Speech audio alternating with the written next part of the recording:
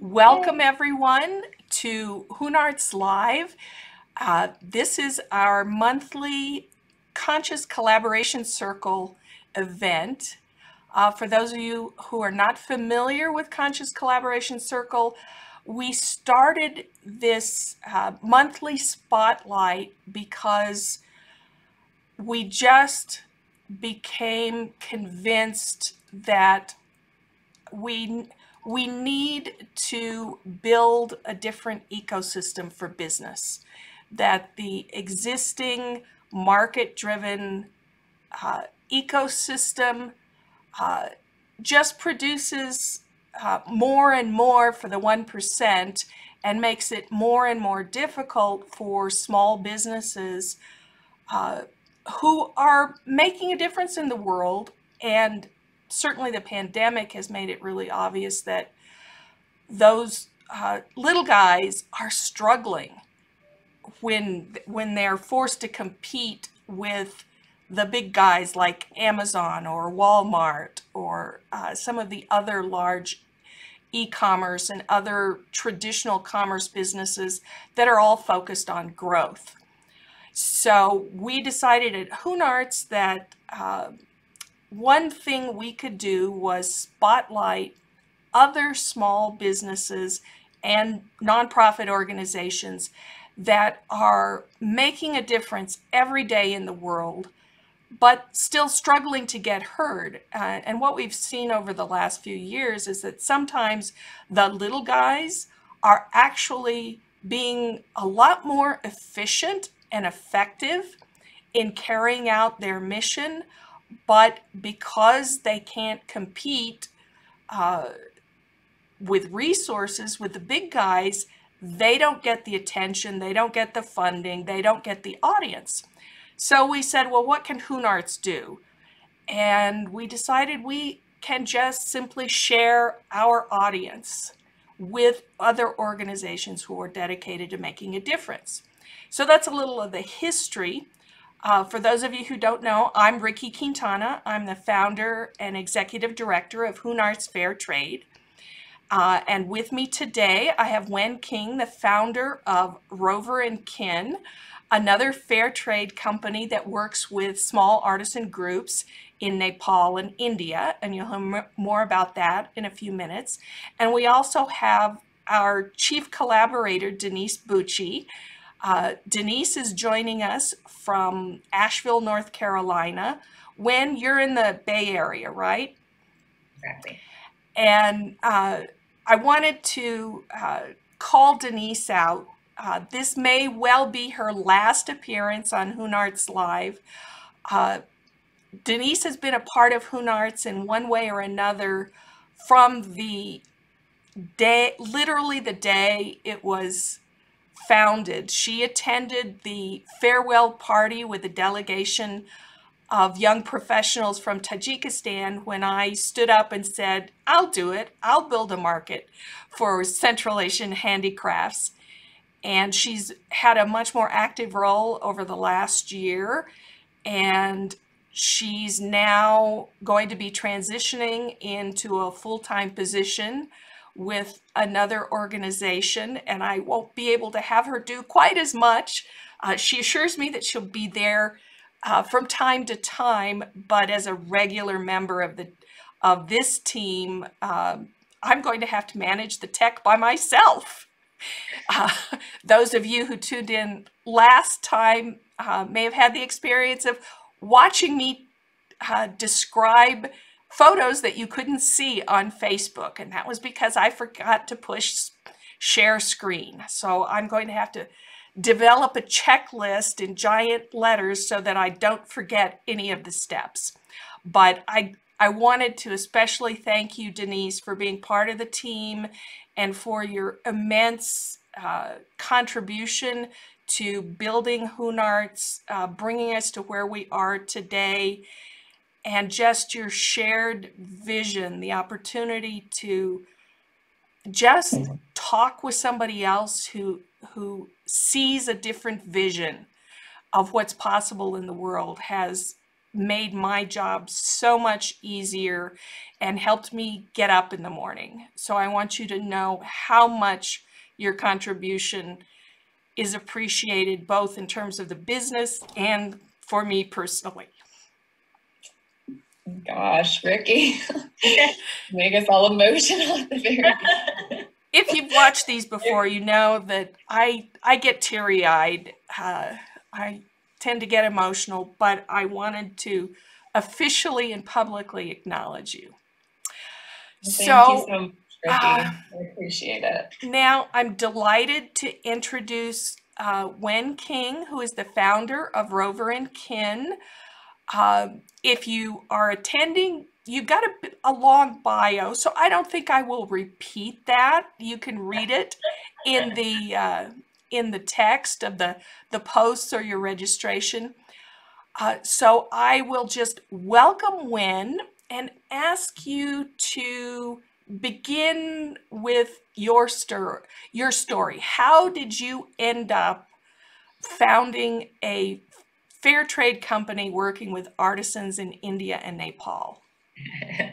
Well, first of all, thank you for having me. Let's see, you spotlighted me. I don't even know what that means. Yeah, my name is Wen. I'm really happy to be with all of you guys today and to, share a little bit about my story. So if I were to talk about how this all got started, I would have to rewind a bit, all the way back to, I guess, probably my 20s, when I moved to India. So after college, I wanted to do something with my life that wasn't a entry-level office job that I didn't like. I wanted to travel. I wanted to see the world. I wanted to experience things as any 20, 21-year-old would. So I traveled a lot. I backpacked a lot. And I decided that when I finished school, I would move to India. So I bought a one-way ticket. And I was volunteering full-time in the Tibetan exile community of Dharamsala, northern India. It's home of the Tibetan exile community where the Dalai Lama lives. There's lots of nonprofits, lots of NGOs. So I was teaching English there for, gosh, I don't even know how long. But that was such a great time in my life. I was volunteering. I was helping another nonprofit set up a little shop. And then after a while, I decided to start my own thing. And it was a community cafe where we had events, we had classes. But I wanted to create a kind of a informal setting for dialogue, for discourse, and for screenings and things like that. So we had classes, music classes, language classes. And then in the cafe, there was a corner where we had a shelf of local handmade crafts. There was pottery, there was glass blown jewelry, and some other fair trade and handmade stuff. And I was really drawn to that part. I loved going to the workshops to visit the artisans and to learn about the process. And so, long story short, fast forward 8 years, because I had really, it was a great way to spend my 20s. I lived there for almost a decade. And then got married. And when my husband and I decided to move to the US, I guess that would be six or 7 years ago. All we thought about was oh, of course we're going to start our own fair trade business. It wasn't we weren't going to go and get jobs. You just do what you know. But yeah, during that time, we did a lot of traveling. We went to a lot of different workshops, and we visited all sorts of different craft producers, and really got to spend time learning about the process. I would, learn how to do block printing and saw how they carve each block out by hand onto teak wood and then how they stamp each pattern, you know, on top of each other, and then do the resist, and then do the bat dyeing, and just like all of the processes. And then, yeah, we moved to the US. We started our fair trade shop, Cora, in Berkeley, California. And after a while, gosh, it was 2018, I decided to establish like a separate brand called Rover Kin that kind of grew to be its own independent brand. And we sell to a couple hundred stores across the US, because that was kind of my approach of creating more impact through the work that I do. Because when you sell at one brick and mortar shop, there's only a certain, you know, a certain quantity of earrings, of textiles that you can sell. And so in order to scale, I was thinking, okay, let me create Rover Kin and have just a separate line of, you know, fair trade, sustainable products with a more modern kind of aesthetic.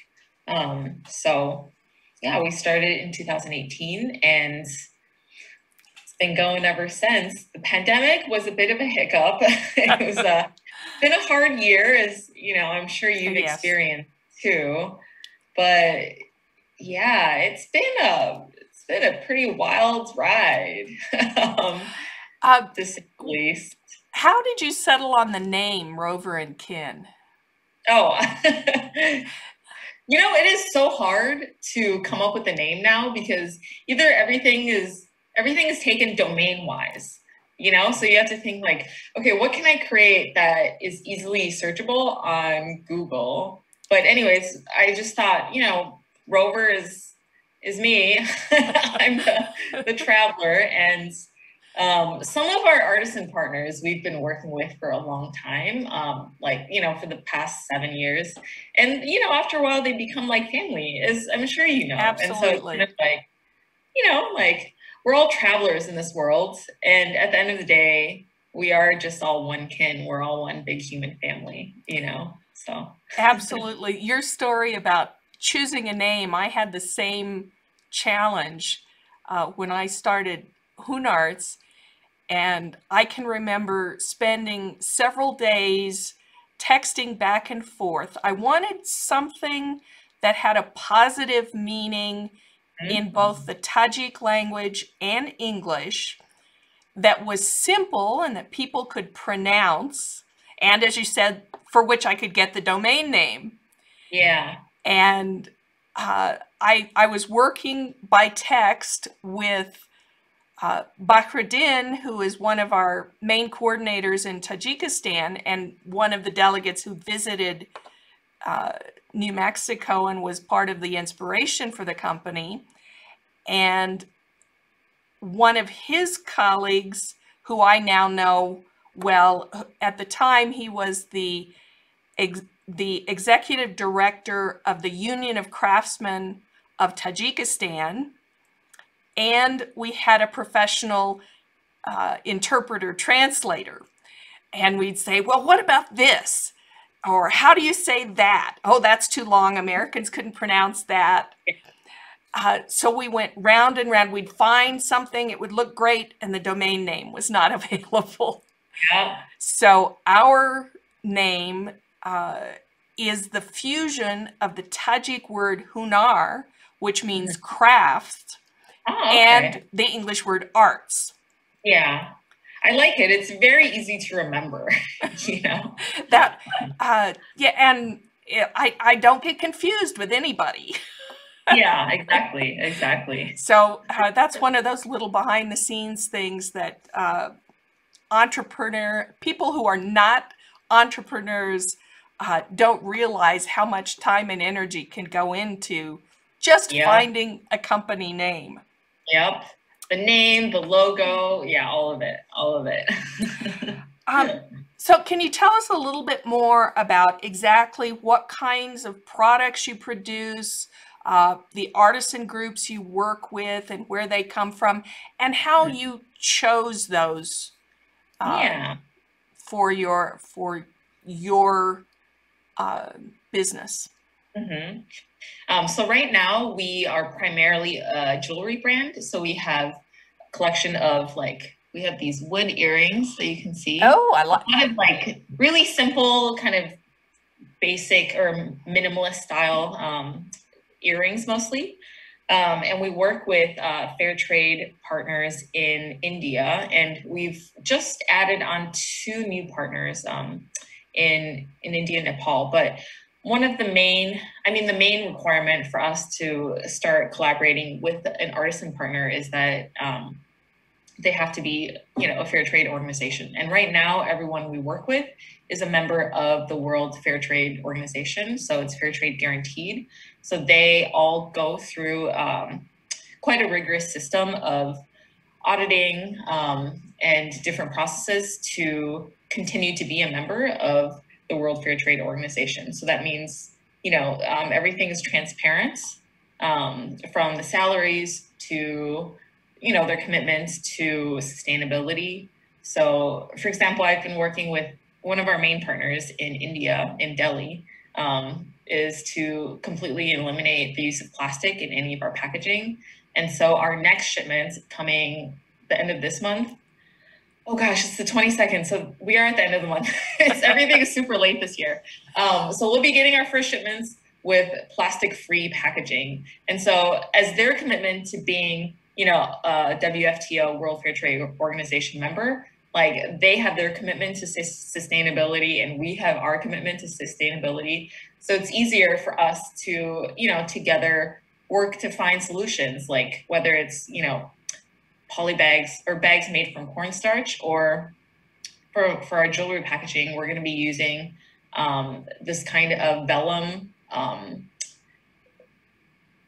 clear. It's not plastic. It's like a type of paper that you can kind of see through, and then using that instead of plastic. And then instead of using foam backers, we'll be using cardboard.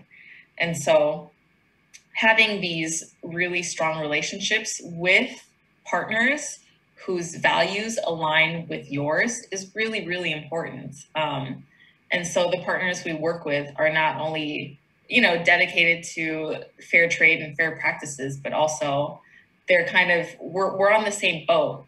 And the the great thing about working with, all these organizations, many of whom are nonprofits, is that they all know each other and they all work with each other.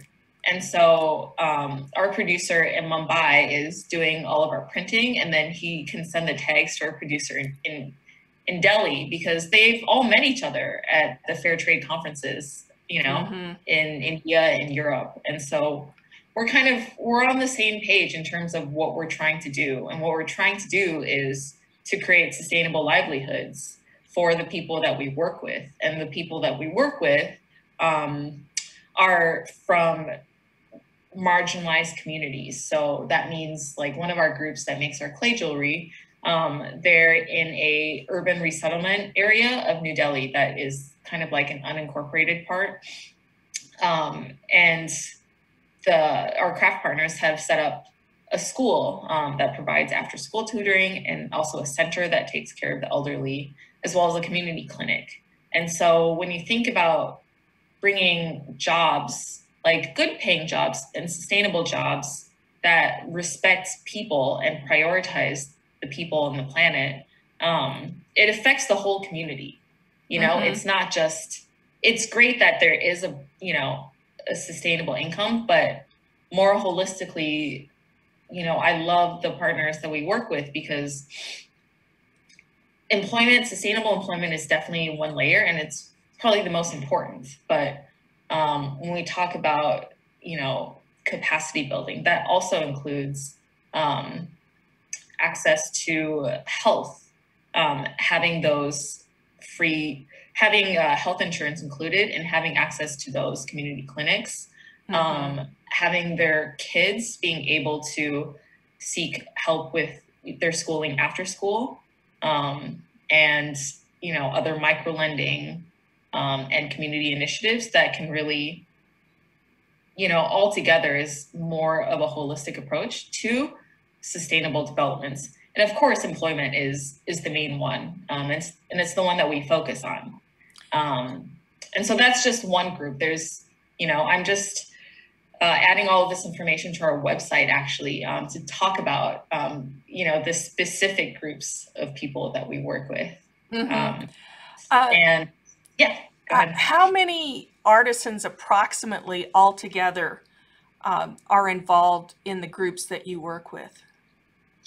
It's hard to say because these artisans, they don't only produce for me. It's actually more beneficial for these artisan groups to produce for many different brands because say if anything happens to me, it's less risk for them to diversify kind of their base. And so, I mean, it's over 500 altogether.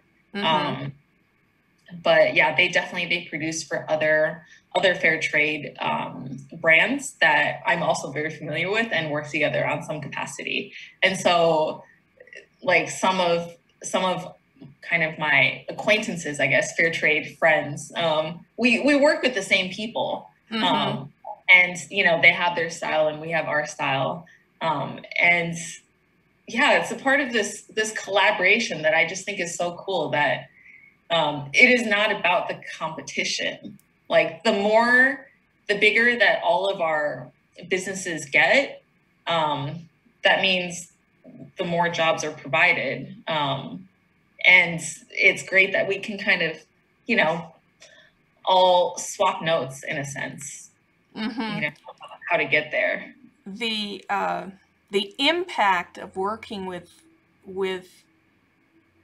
artisans as fair trade businesses is sometimes it can be measured easily in things like the larger initiatives that you talked about.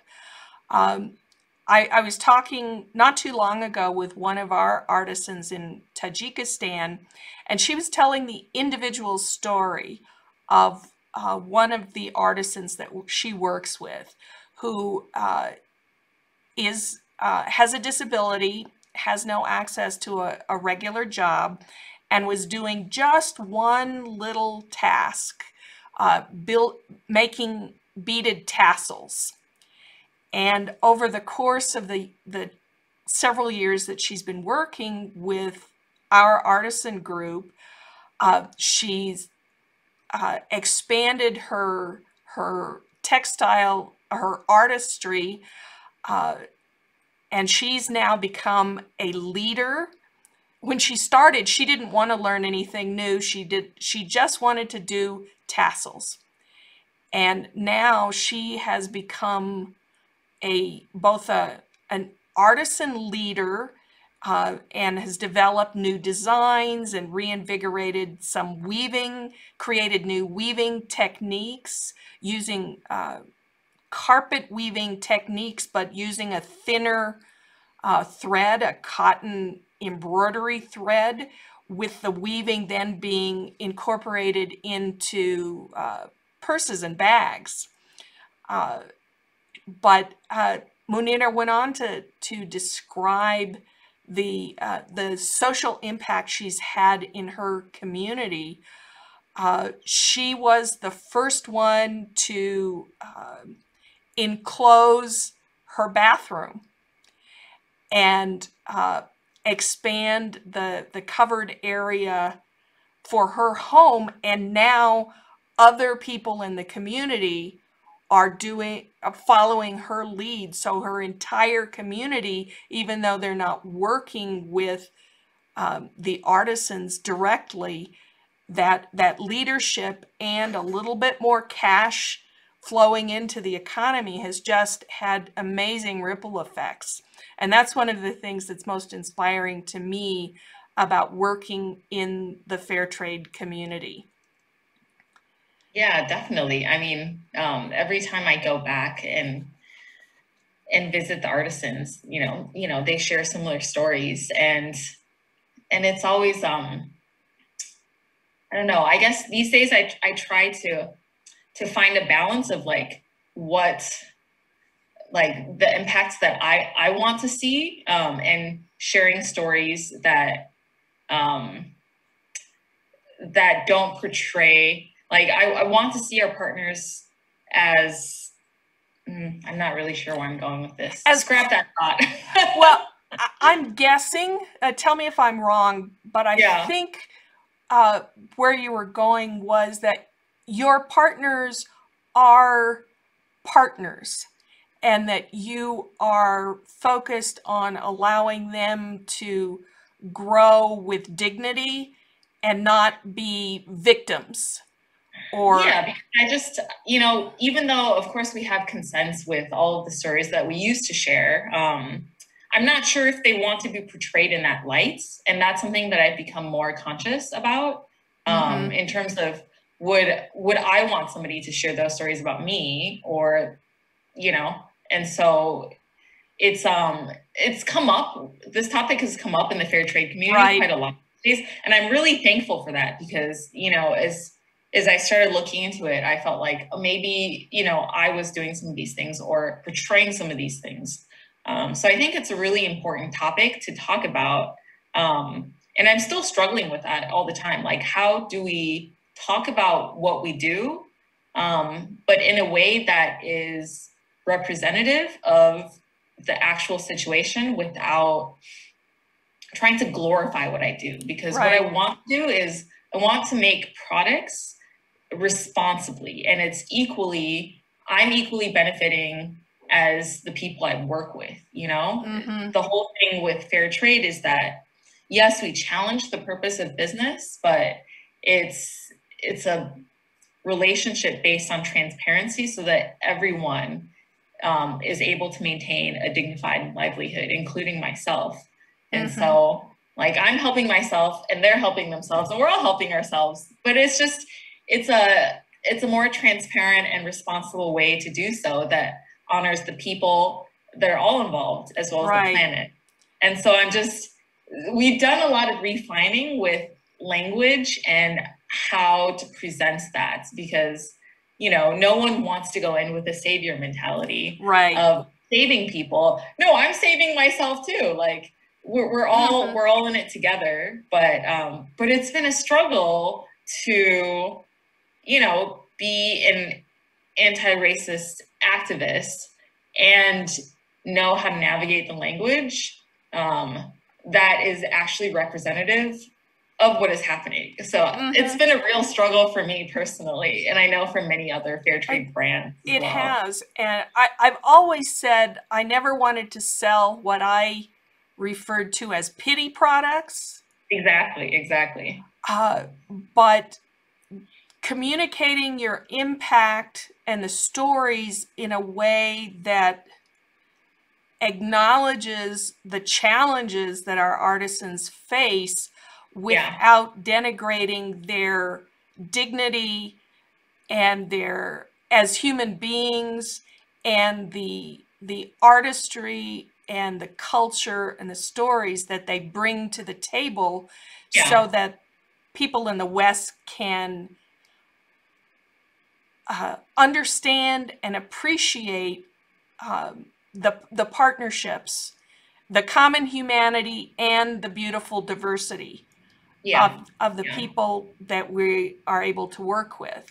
Exactly. So it's and that's a great segue to my next question, and that is, what have you found to be your biggest challenges over time? Oh my God, there's so many.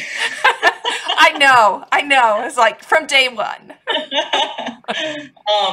How about every single day? No, the biggest challenge. I mean, most recently, I've really struggled with what we were just talking about.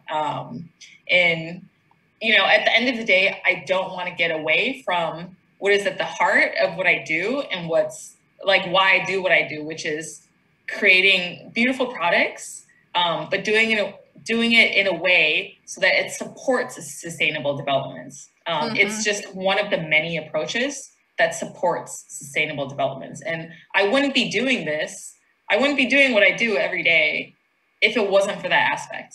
Like, if I was getting accessories, you know, mass made at a place that I wasn't sure how people were being treated, and I know wasn't beneficial to, the people on the planet, there wouldn't be this business today.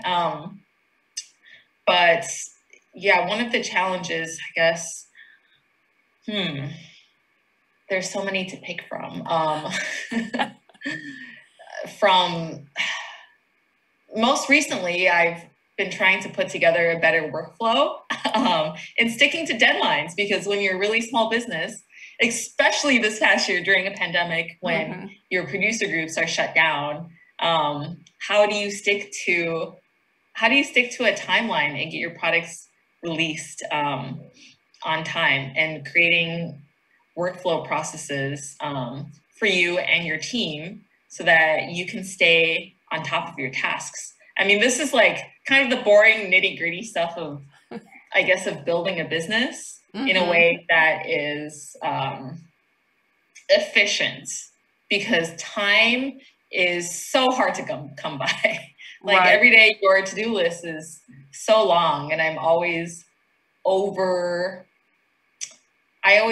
add too many things to my list. I'm like, oh, if I get all of these done today, I could be done by 4 o'clock. But that happens never. I've discovered, you know that experience? I've discovered over the years that I have a definite tendency to overestimate what I can accomplish in a set period of time, overestimate what I can reasonably do, and then beat myself up over not getting it done fast enough. Yep. Like the other day I was like, oh, look, all of these transactions do not import onto the bookkeeping app. And then some of these like double listed. So let me just get on tech support and figure this out. And then like 2 hours later, I don't know. Well, the tech side has always been a challenge for HoonArts, and I started at a time when I barely knew how to use Word and post on Facebook, and like just before we started this, I've hired a remote virtual assistant, and I needed to give her access to Facebook Business Suite so that she can schedule posts and stories in advance on Facebook and Instagram. And the amount of time it took to find the right page and the order in which I had to do it so that I could add her as a authorized team member was ridiculous. Yep. I hear you. Yeah. There's a lot of that, and I'm trying to schedule that in. Like, I'm trying to schedule Fridays to be a day where I do all the stuff that I didn't get to do Monday to Thursday. Like it's like a fill-in day. Right. And it's a process for small business entrepreneurs. But it's about enjoying, like, celebrating the small wins and just enjoying the process, which is something that I've learned this past year. Because life is full of hiccups and unforeseen whatevers, and this past year has shown us that, right? All of us, that anything that you plan can just be completely thrown off the track. But yeah, human beings are incredibly resilient. We're incredibly resilient, all of us. And so, yeah, it's been... Yeah, working with my own mindset has been one of my biggest challenges, moving into entrepreneurship very late in my life. I spent 31 years as a practicing lawyer and avoiding anything that looked like entrepreneurship. So I came in thinking, well, I don't need to worry about mindset because I know how to work hard. I know how to learn. Yeah. I have a positive work ethic. What more do you need? Well, I thought it was really interesting earlier when you said that being an entrepreneur is way harder than being a lawyer. I would have not thought that. The in my case, one of the biggest challenges of being an entrepreneur is you have to be willing to move in uncertainty and take risks. Yes, yes. And Yeah. my entire life up till I retired as a lawyer was about limiting risk, avoiding risk, Mm. creating certainty, Yeah. and getting comfortable in the world of risk and uncertainty. And Yeah. in my case, I'm the only one in the US trying to do what I'm doing with the HoonArts artisans. So there's no other expert to tell me how to do it. Okay. Yeah. And it took me a few years to build the confidence to trust that I could actually be the driver in the car instead of Right. relying on an expert to tell me what I should do. Yeah. Yeah. I mean, it's like you're literally laying new ground, and that's exhausting, you know? Like it's rewarding because you can see the progress, but still it's, you know, like just even visually thinking about setting new pavement. Yes. um, yeah, going Ab- your own path. Yeah, definitely. Yeah, you're blazing your own trail, and there's no right answer in a lot of situations. You just got to go with your gut.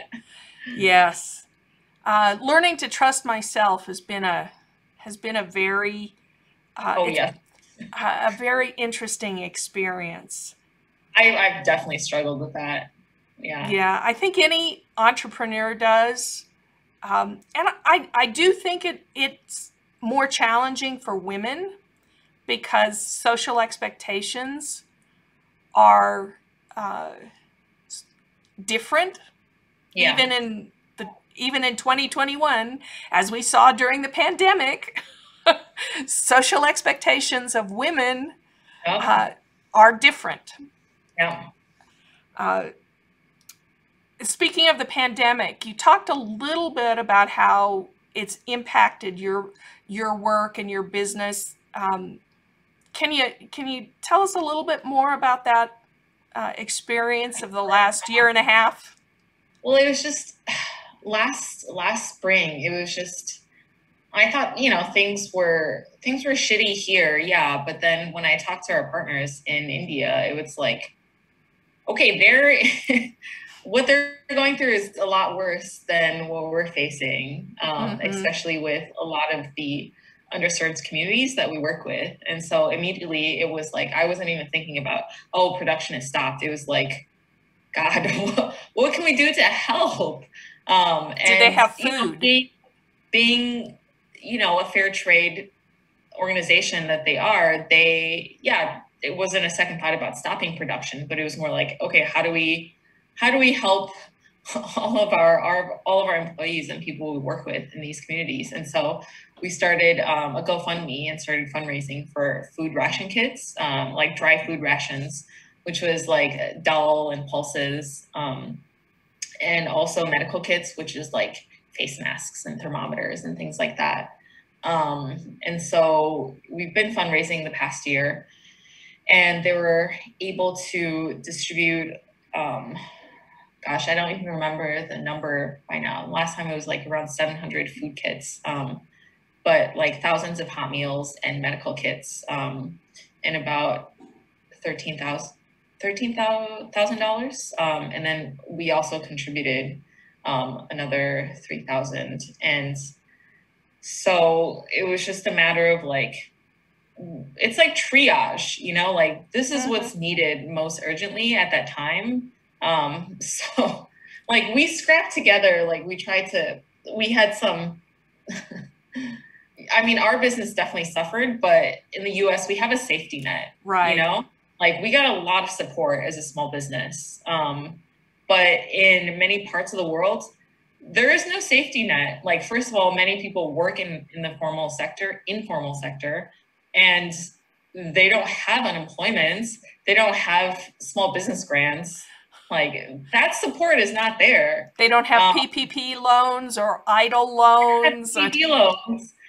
And like, it was just learning that was really devastating. Mm-hmm. And I'm kind of a empathic person, and it wasn't helping the situation, but I just like was gutted when I heard about, you know, when they talk to you about, first of all, like losing family members, yes, and then not having oxygen, and then just, you know, people live in much tighter quarters. Just the sense of helplessness of like, well, it's not fair. First of all, obviously none of it is fair, but just like, I can't do anything to help, you know? And there is no end in sight. And like, emotionally, it was just even hard for me to listen. It sounds really bad to say it was hard for me to listen to it when they're actually the ones experiencing it. But just, yeah, I just felt like it's that sense of helplessness. That sense of powerlessness. I've experienced the same thing with our HoonArts artisan groups, which are much smaller.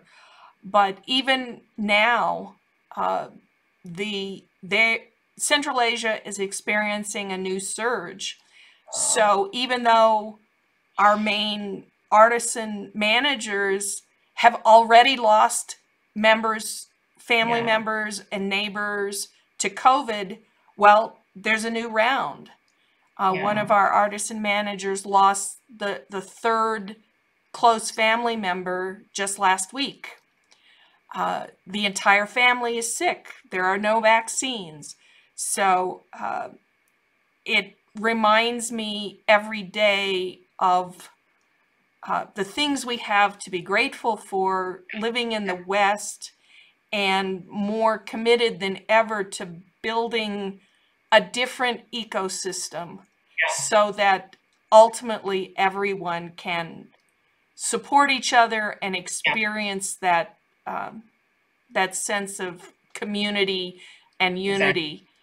Yeah, when you talk about, you know, building this ecosystem, it's so important, because during the pandemic, I really saw that our artisan partners, if it was like a traditional business, if their employees and their artisans were struggling, it's kind of like, well, that's not my business. Do you know what I mean? Not my problem. It's a very different approach. Whereas like, I could see during the pandemic that the people we worked with were really taken care of. And, you know, the rooms where they used to sit and bead jewelry and, you know, do all of the work and packaging and everything, they were like filled with grains and pulses and PPE and like masks, and like, it was a distribution center, and there's a soup kitchen, and it just like, you adapt to the needs of your community. You're not adapting to the needs of your bottom line, right? You know, so when you prioritize people, when you work with people that prioritize people, it changes everything. It is a totally different ecosystem. Absolutely, absolutely, and that's what keeps me getting up in the morning every day, is knowing that it is having that kind of bridge building and ecosystem building impact, even if it doesn't immediately translate to the financial bottom line. Building those bridges and building those relationships. And it's a long haul, you know, like sustainable development doesn't happen overnight. And economic vitality doesn't nurture itself in the short term. It's a long-term thing. And I hope that like everyone who does business can see that there's so much opportunity with every transaction you choose to take. Like, everything you buy affects somebody somewhere across the world. And if you just look a little bit deeper, if you look a little bit harder, you can see that, well, this thing has the power to positively affect somebody else, whether it's locally or internationally, just not mindlessly consuming, which is very easy to do. It's very easy to mindlessly consume. Absolutely. And yeah, we all have a lot more power as consumers than we might imagine. I think if you just, like collectively, it's a lot of purchasing power. Absolutely. Yeah. So, if you could give advice to another small social impact business or organization, what would be one tip or one piece of advice that you would give someone starting out? I would say, like, gather all of those expectations, all those things that you think is going to happen, and like just throw them away. Like, put them all in a basket, write them down, and just like, it's like everything is turned upside down and then twisted around, and nothing is really what you ever expect it to be. So if you don't learn how to enjoy the journey, it's going to be a tough time. Absolutely. I laugh when I tell people one of the first principles I learned of social entrepreneurship or entrepreneurship in any industry is everything takes longer and costs more than you think it will. Yes, everything takes twice as long as you think. Like, all of my timelines are off. That's why I'm struggling with constructing a realistic timeline, because there's so many hurdles along the way that you would have never even imagined. Like, if somebody were to tell me all the stuff that would have happened to my business this year, I would have not believed them. And I think that's applicable to most businesses. Like, stuff just gets thrown at your face and you're like watching them. I often say it was a blessing that I had no clue what I didn't know when I started. It's really true. I think if you spend too much time preparing, you could just prepare forever, and then half of it is not actually relevant by the time you do it. Progress instead of perfection. Yes. Yeah. Well, we always run over on these calls, but I think we're sort of reaching the edge of our extended conversation. So there's lots more, I'm sure. I would like to know about Rover and Kin and our audience. Where can our audience find you? Yeah, roverandkin.com. We've just revamped our website a little bit. Otherwise, you should definitely follow us on Instagram, because we try to update that daily, but doesn't always happen, I know. So at Rover and Kin or roverandkin.com. Yeah. Perfect. And you've offered a special discount to viewers for shopping on your e-commerce site. You want to tell our viewers about that? Just punch in "shop for good" and then you get 20% off everything. Perfect. We've posted that today as well on our social media. So if you're watching this, take advantage of this. So as we come to the end of our conversation today, if I say the words conscious collaboration, what does that look like for you?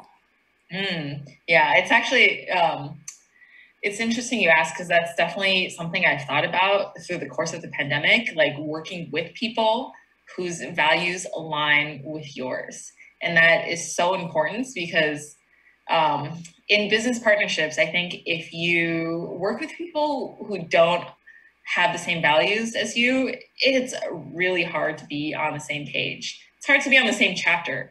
You might not even have the same book.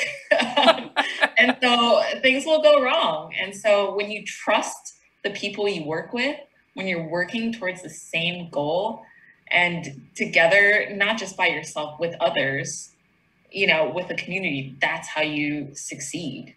I'm just one, our business is just one, but when we join forces with our artisan partners, when we swap notes with the fair trade community, when we work together, it's a really powerful force. But but yeah, choosing to consciously select the people you work with the same goals, with the same values. I think that's how you accomplish your mission. That's how you achieve your goals. That's how you make an impact. Absolutely. Well, thank you so much, Wen, for joining us today. You brought up several topics that I'll be reaching out to you offline. Well, it'll be online, but off Zoom to discuss with you further for HoonArts, to see how we might be able to share some information and maybe do some other collaboration going forward. It's been fascinating talking to you, and thank you so much for your effort to build a better future for everyone. Well, thank you for having me. I really have enjoyed our conversation. I'm usually super awkward with stuff like this, and so I feel like you've made it very comfortable, and I've really enjoyed this. Well, I'm glad. One of the things I've always identified as a business value for HoonArts is authenticity and community. So just talking to people from the heart and creating a space where they can communicate from that same place makes all the difference. Yeah, absolutely. Well, thanks again, and we will sign off. The Facebook video will be up. It should show up in the Facebook Live on our Facebook page as soon as we sign off, and we will also have it on our YouTube channel and on our blog. So if you'll be able to access it in numerous places. Thanks again, and thank you again, Denise, for your contributions, not only today, but over the years. So we'll see you next time. In a couple of weeks, we'll be having another HoonArts Live event. And fingers crossed, I think we will be able to talk in very concrete terms about our upcoming 3 Stands tour scheduled for the fall of 2022. I think we're about to go live with the details of that tour and open the doors for people to start booking that tour. So we'll see you next time. Bye-bye.